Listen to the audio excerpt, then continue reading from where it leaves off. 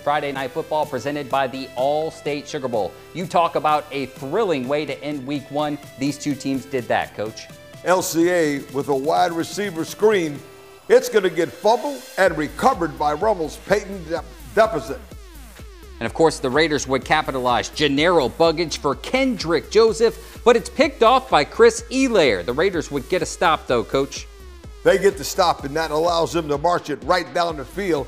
This time, Norman Taylor's going to take it in, and the Raiders have a 7-0 lead. Here, the Raiders are going to cash in again on a 1-yard touchdown run. PAT was no good. Rummel goes up 13-0.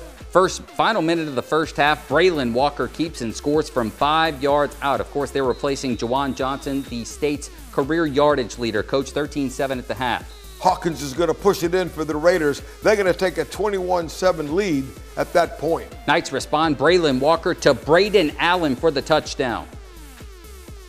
Then, of course, Rummel would add another, Coach, on a 1-yard rushing touchdown. 1-yard touchdown run, big play for them. Now, LCA is going to keep it on track going. Walker this time is going to hit for another score for LCA. That late in the fourth, Rummel leading 35-27.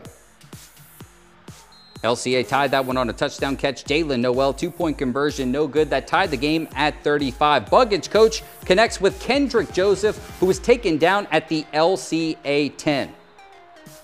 Rummel, of course, would grab a 42-35 lead when their oh-so-reliable running back, Norman Taylor, powers it in. Raiders go on top by 7. LCA doesn't give up easy. They're going to convert a 4th and 17. But watch here, Rummel's Gavin Cooper strips the ball and recovers it.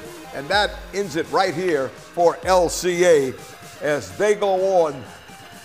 Rummel goes on to defeat him 42-35 in a heck of a football game. Big play there late in the ball game by Cooper.